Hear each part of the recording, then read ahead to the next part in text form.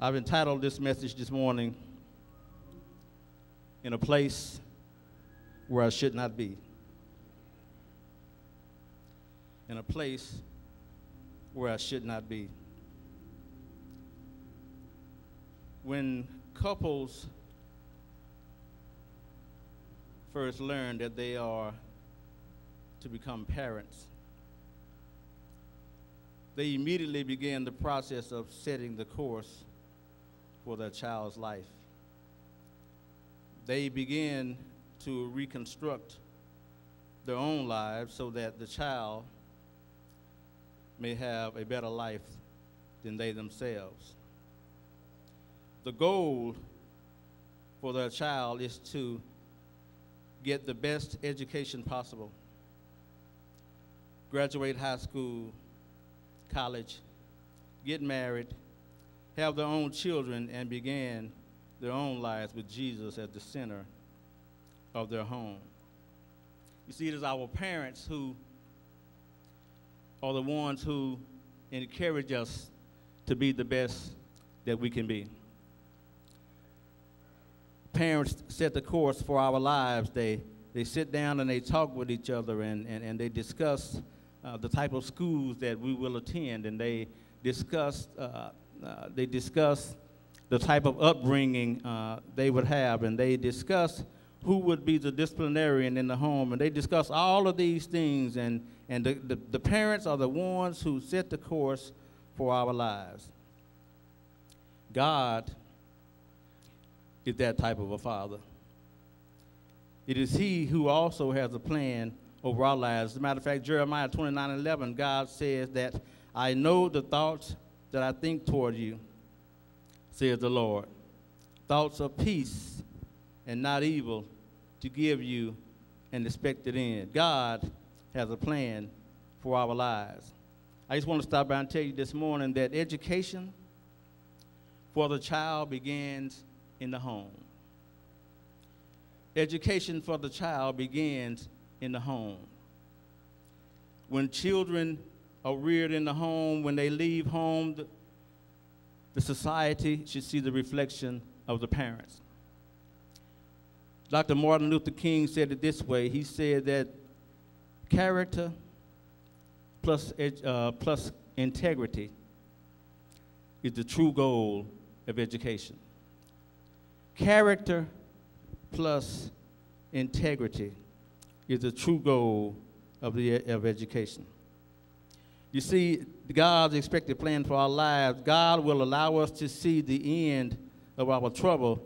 Though it lasts long sometimes, it shall not last always.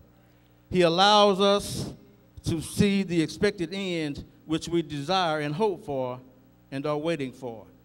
He will give us the expectations will not give us the expectations of our fears, but the expectations of our faith. The end that he has promised and is being worked out for us even now.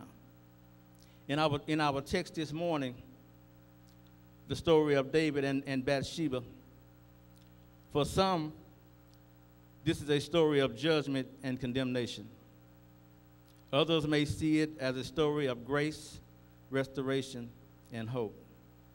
And for those who are willing to admit their sin and accept God's judgment, grace and restoration is both.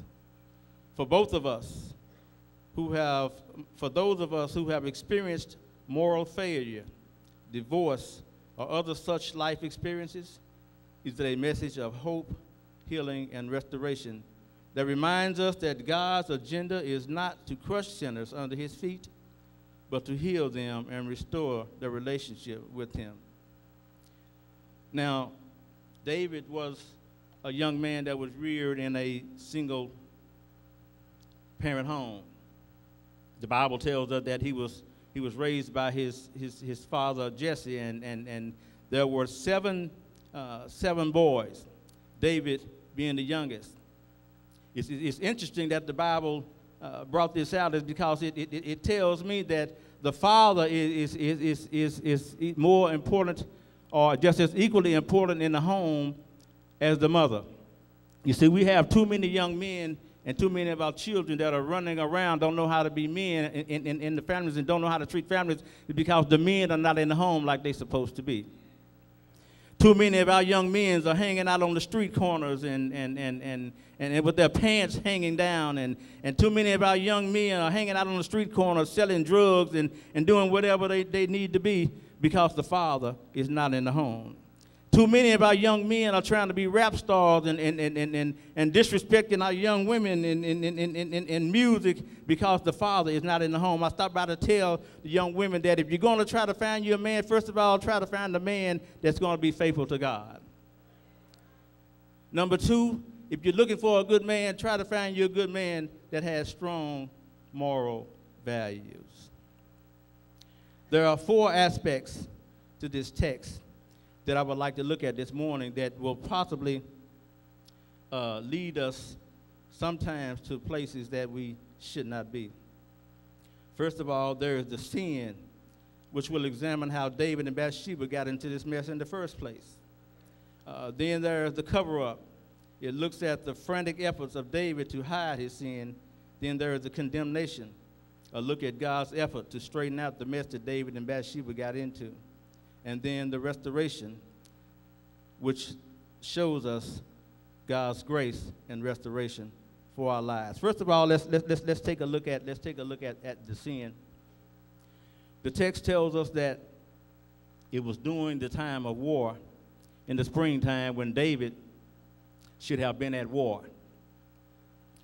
But the text says that David didn't go to war, but he sent Joab and the rest of the Israelites out to war to fight a battle that he himself should have been fighting. See, sometimes the Bible tells us that the battles that we fight are not ours, they are God's.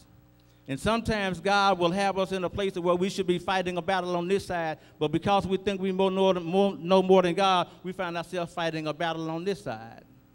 We're not fighting the battle that God would have us to fight, and so in that we find ourselves in places that we should not be.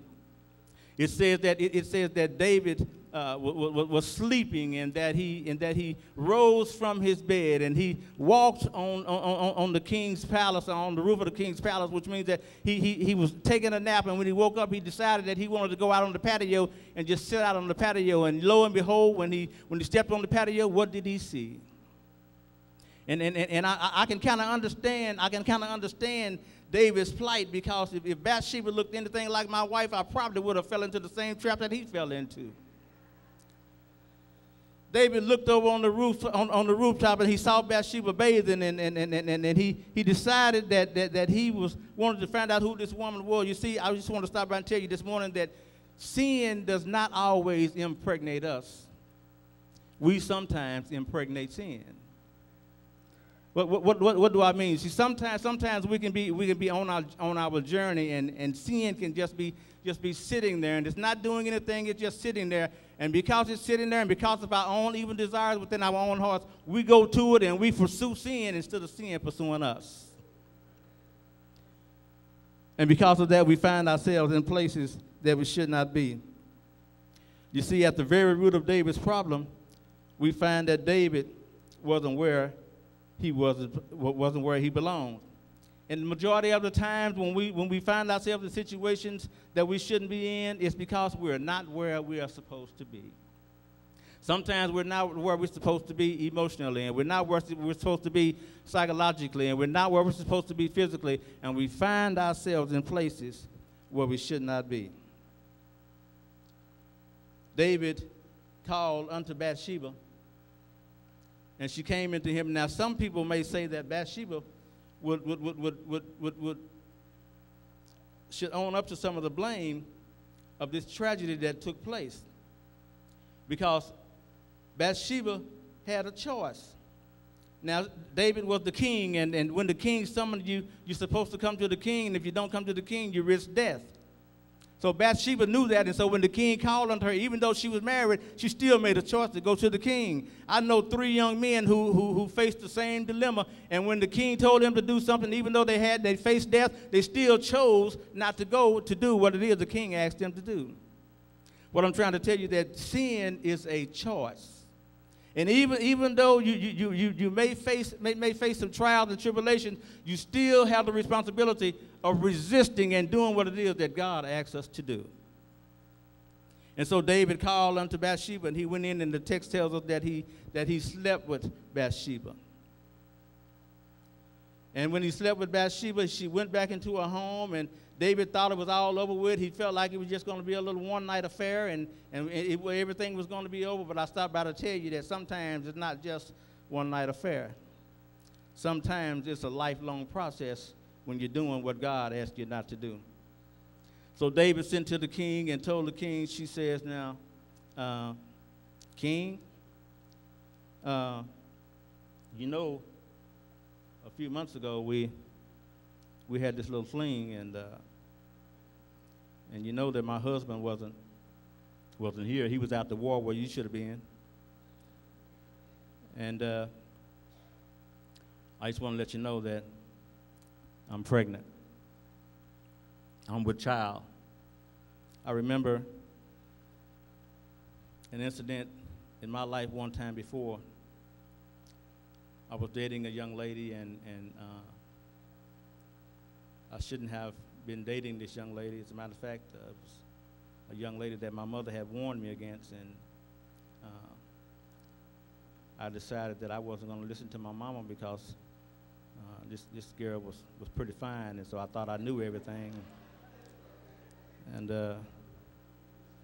we were sitting and we were talking, and she said to me, she asked me a question. She said, if I were to get pregnant, what would you do? And I said to her, pregnant by who? I never saw her again. Because I believed that young lady was with child, and she was trying to tell me that she was with child. And because we had done some things that we were not supposed to do, she fled. And so David, when he found out that Bathsheba was pregnant, he began what I like to call the cover-up. He wanted to try to cover things up. Now, I just want you to know that just because you cover something up does not mean you're not going to be found out. I just stopped by to tell you this morning that you can't hide from God. God knows everything. And so David, what he decided to do, he decided to call Bathsheba's husband Uriah from the battle. And if you notice in the text, David, he called him in, and he pretended like he wanted to know how the war was going. He asked him how Joab was doing. He asked him how the people were doing. And so he made small talk with Uriah before he set him up. He was trying to set Uriah up. What he failed to realize is that Uriah was true and faithful to who he was. Sometimes, regardless of the circumstances and what's going on in our lives, we have to remain true and faithful to who it is that God will have us to be. There are some people out there that don't have your best interests at heart. And some people out there that will set you up and that will draw you into some things that you're not supposed to be into. Uriah was never supposed to be a part of this plan. But because he was Bathsheba's husband, and because Bathsheba had became pregnant by another man, David decided that he was going to cover up the sin. So he called Uriah in, and he brought Uriah in, and he sat him at the table, and he fed him wine, and he got him drunk, and he told him, he said, now, when you leave here, I need you to go down to your house and spend some time with your wife, because he knew the effects that alcohol has on the body. I'm trying to talk to the young people right now for a minute now. When you get out there and you get in school and you get in college and some of these colleges are only party colleges, and so there's going to be alcohol and all kinds of things out there, and that substance that you put into your body will have a certain type of effect on you as a young man and a young woman, and you might find yourself caught up in the situation. So be careful of what it is that you put into your body while you're out there in school. If you're not putting anything in your mind that God wants in your mind, don't put anything that in your body that God doesn't want you to put into your body. you might find yourself in a place where you should not be. And so he sent Uriah down to his home to spend some time with his wife. And because Uriah was faithful to who he was, Uriah decided that because my people are out there fighting for me, I am not going to go to my wife's house. I'm going to sleep here on the king's steps. Because how unfair would it be for me to enjoy the fruits of life when there's someone out there giving their life for me? And so Uriah decided that he wasn't going to go down, and David found out about it, and he wasn't really upset, but he didn't realize what it was he would have to do. You see, one thing David didn't understand is, and it's a rule to the streets, that once you tell one lie, you're always going to have to tell another lie to cover that lie. So the first thing we should learn not to do is just don't lie in the beginning. I tell this story in Sabbath school sometimes that my mother used to say to me all the time. She said, "Boy, how did you learn how to lie so good?" And I told the story that when I first came to Christ and I was giving my life over to Christ, the hardest thing that I knew that I had to give up is that I wasn't going to be able to lie anymore. That was the hardest thing for me to give up, is not being able to manipulate the circumstances to be able to get what I want. So I asked myself the question, how am I going to get what I want if I can't lie to get what I get? You tell one lie, you have to cover that lie up with another lie. And so what you find yourself doing, you find yourself remembering lie after lie after lie. And so David, in his attempt to try to cover up his sin, he sent Uriah into the battle, into a heated battle, in an attempt to kill him. And Uriah went to the battle, and they set him on the forefront. And to me, it's the same as if the devil will send us out there and send temptation our way. And as soon as we get in the middle of that temptation, he'll take us out at the very time, at the very moment we're in the middle of our sins. And that's what David tried to do to Uriah. He tried to take him out and cover up his sin because he didn't want anybody to know. But what he failed to realize is that you can't hide from God. Sin does not affect only the one that committed the sin. It affects everyone that's around you. And so David sent Uriah into the battle. And Joab came back with the word that Uriah had been killed. And David, in his own thinking, he says to himself, "It's over." Uriah came home and he got drunk and he slept with Bathsheba, and everybody's going to believe that Bathsheba's child was Uriah's. Then comes the condemnation. David thought it was all over with. But then God sent Samuel. And Samuel told a parable about how there was a man in a kingdom that had enormous wealth. And there was a man in that same kingdom that only had a little bit. And that man with that enormous wealth went and took that from that man that had a little bit. And David became irate. And David said to himself, whoever this is, he should deserve death. And what David didn't realize, that he was pronouncing death on his own self. You see, sometimes when we find ourselves in sin and we're doing what God doesn't want us to do, we are pronouncing death on our own selves.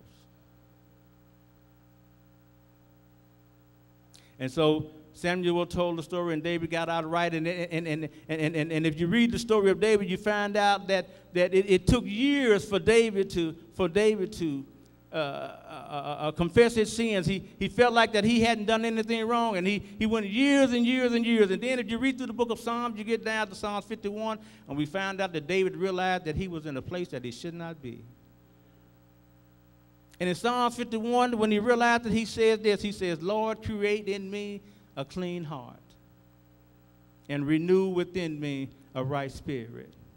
Every day we should say that prayer, Lord, create in me a clean heart and renew in me a right spirit. You see, David found himself in the place that David could not even rule his own family. See, sometimes when we find ourselves into sin and doing things that we want to do, we don't even have any influence on our own children and our own families. We wonder sometimes why the children in society run so rampant right now, because the parents don't have any influence on them, because the children have seen the parents do so much, they don't respect the parents anymore. David's family had no respect for him anymore. He couldn't rule his children. He couldn't rule his family. And he found himself losing his influence. The influence that he did have, he was using it on the negative side, not on the positive side. His son assaulted one of his daughters. And another son went and killed that son because of that. And the son that killed that son turned his back on his father and tried to take his father's kingdom away from him. And so David had no control over his household. Don't find yourself in a position to where you have no control over your household. Another reason I believe we don't have any control over our household is because we depend too much on the cell phones and on Facebook and Twitter, and all of these different entities are raising our children in our society today. It's gotten to the point to where we've even allowed the Child Protective Services to come in our homes and tell us how to discipline our children.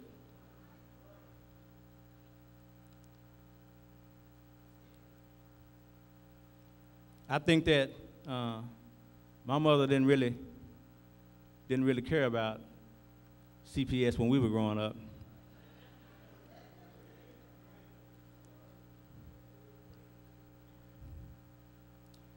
You could call CPS if you wanted to, but the question was, what are you going to do between the time you call them and the time they arrive?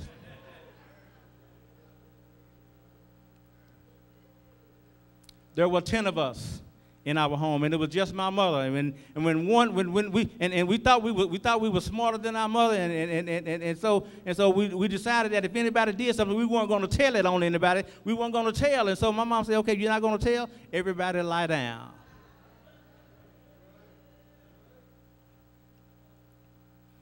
And she'd walk around the house trying to look for the belts that we had already hid. And she would go to the lamp and cut the extension cord off of it.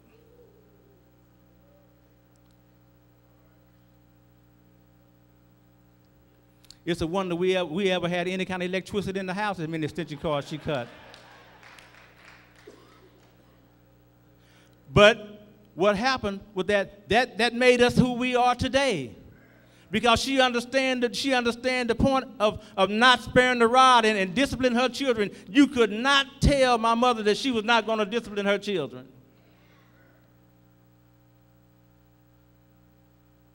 And if the extension cords didn't work,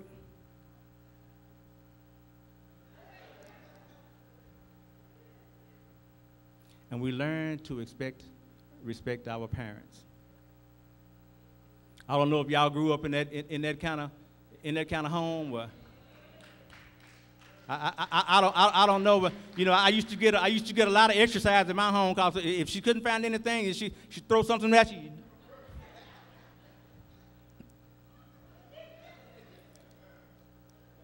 And if you did something and she didn't want to get you, you thought you were smart, she didn't want to get you right then, she waited until you went to sleep.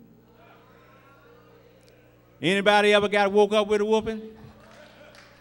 And I ain't gonna tell no lie. It was plenty of nights I went to bed and I thought I got away, and when I opened my eyes, all I could hear was whack, whack, whack. And so David had no control over his family. He lost his respect in the community. He lost his respect with his followers. And there was nothing that he could do to gain his respect back. But even after all of that comes the restoration. God says that I love you with an everlasting love. And even though there is discipline, and even though there is chastisement, and I never understood it, when my mother said that this is going to hurt you more than it hurts me. I asked myself the question, I'm the one laying down.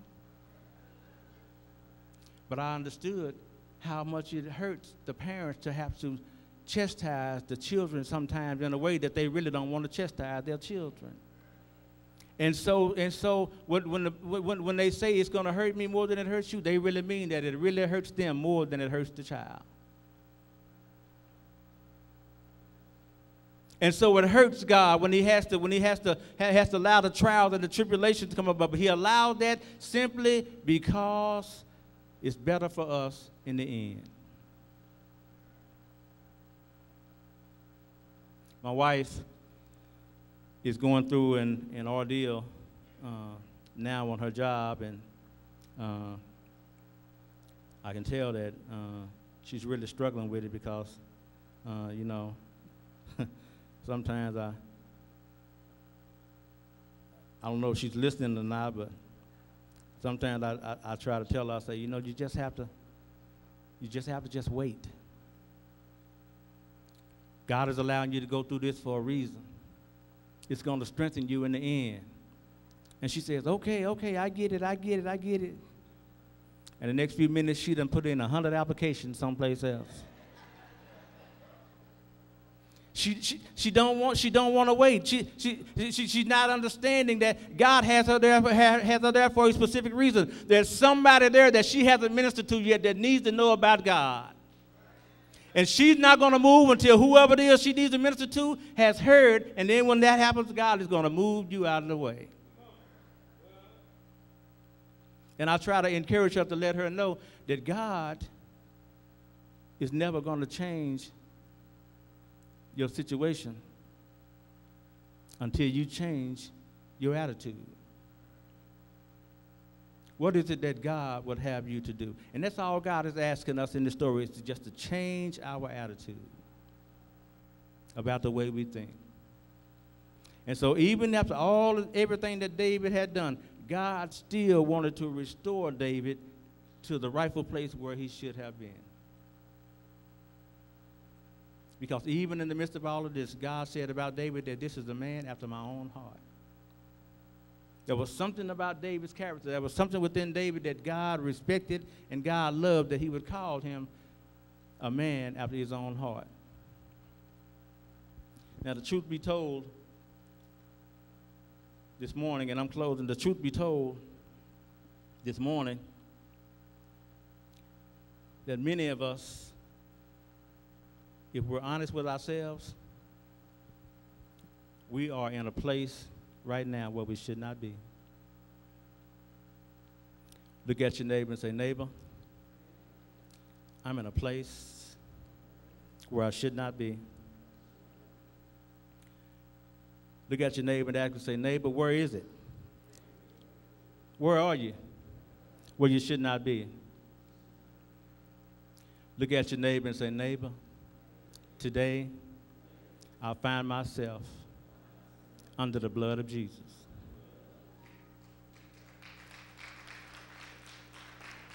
We should not be under the blood of Jesus, but because he loved us so much, right now today we find ourselves in a place where we should not be simply because of something someone did hundreds of years ago.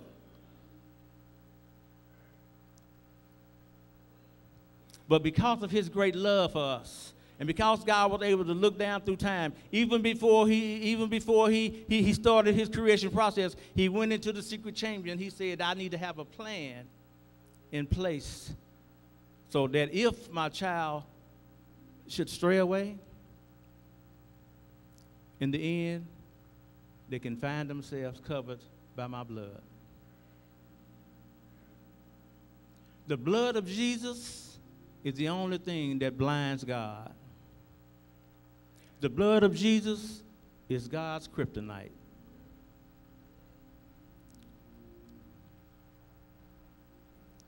So there may be someone here this morning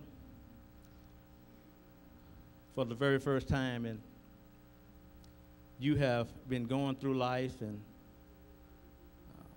you don't know why things are going the way they're going, and you find yourself in circumstance after circumstance and situation after situation, and you keep asking yourself the question, Lord, why me?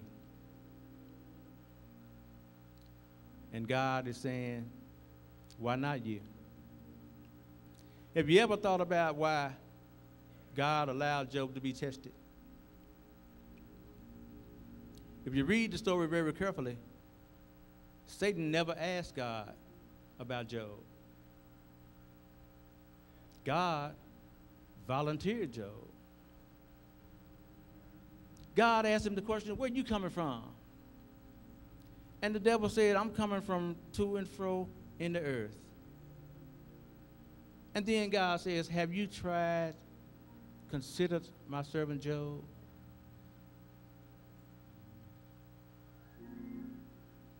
I stopped by to tell you this morning that whenever you face severe trials and tribulations and whatever you're going through, if God has allowed you to go through it, that means God is bragging on you because he knows you're able to accomplish that which has been set before you. And because of that, we find ourselves under the blood of Jesus this morning. So there may be someone here this morning who doesn't know Jesus, who does not know God, and you've been contemplating a relationship with God, but things just don't seem to go your way. And while you're having trouble right now, and it seems like trouble is lasting a long time, just remember, like we said in the beginning, trouble does not last always. The Bible declares that weeping may endure. Weeping may endure for a night, but joy will come in the morning.